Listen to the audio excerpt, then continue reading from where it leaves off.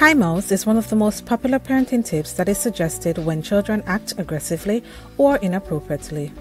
However, in this video, we will share why scientists say timeouts are bad for kids long term. I am Dr. Tanisha Burke, your positive parenting coach. And welcome to our channel where we discuss the latest research and best practices in parenting, child development, and supporting the family.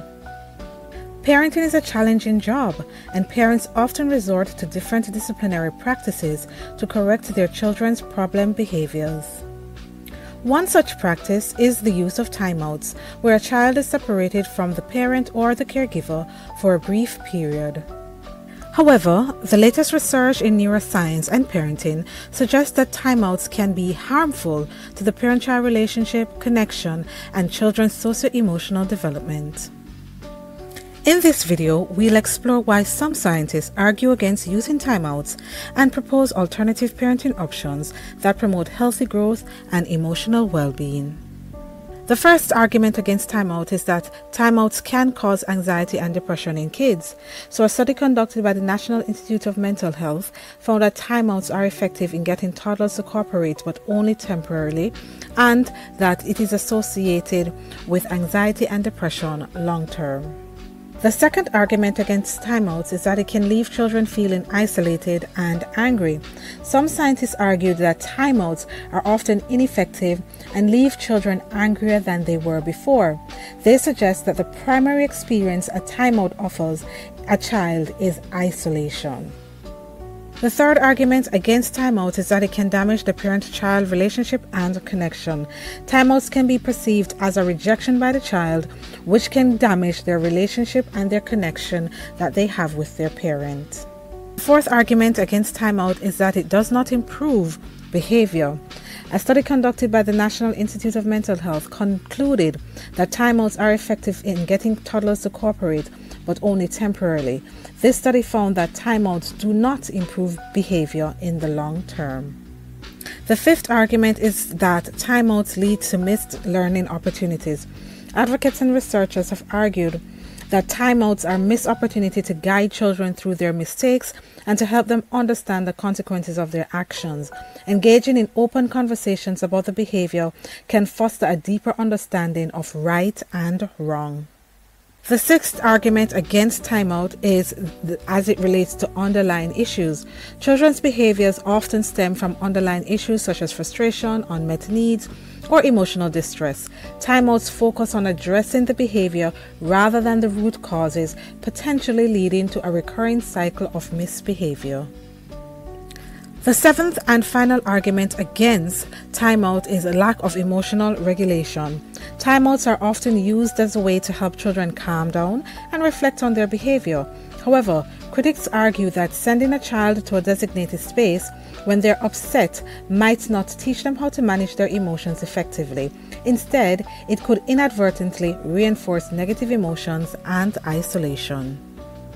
So parents might be wondering, if I can't do timeouts, what can I do instead? In the remainder of this video, we will look at alternative positive parenting options that you can use to address misbehavior in your children. The first alternative to timeouts is actually time in.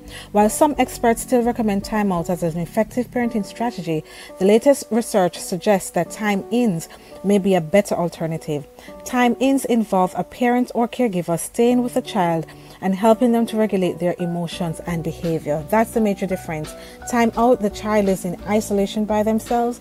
Time in, you stay with the child as you help them to regulate their emotions.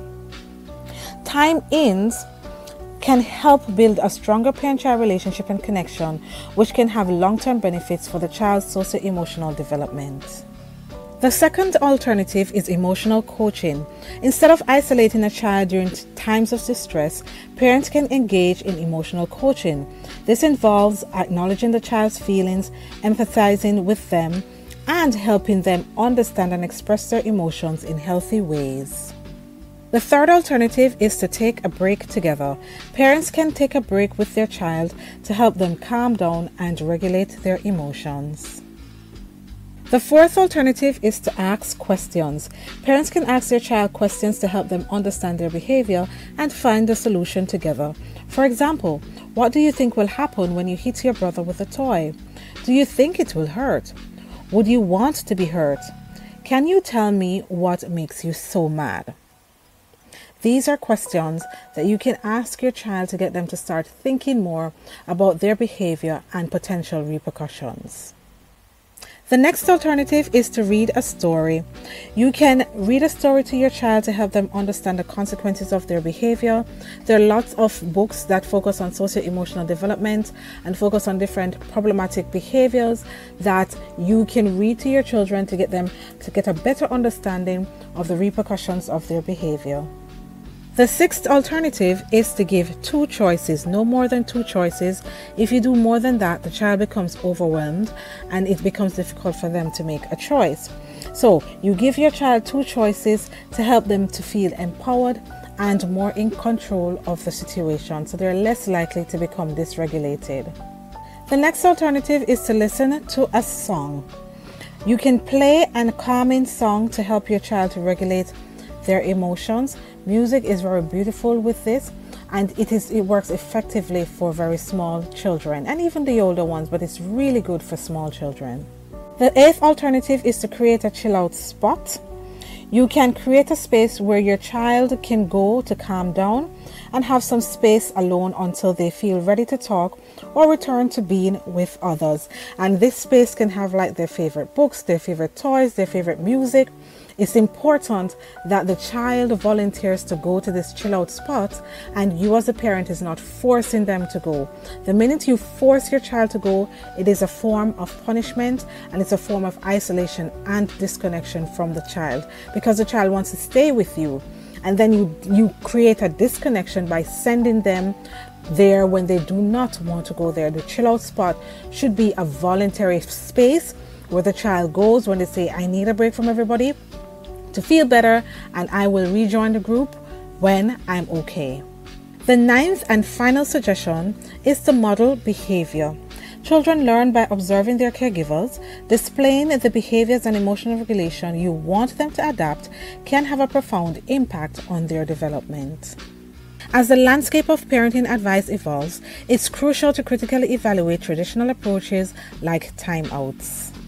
While these methods were once widely accepted, experts are increasingly recognizing the potential drawbacks and limitations of using timeouts as a disciplinary tool.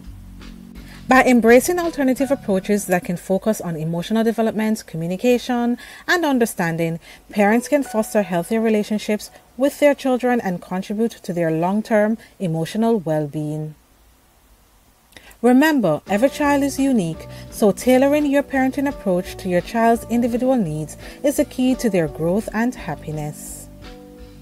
If you enjoyed this video, don't forget to give it a thumbs up, subscribe to our channel for more positive parenting content, and hit the notification bell so you won't miss any future episodes.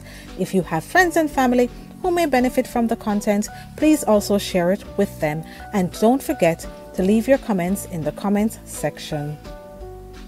Thank you so much for joining us, and goodbye for now.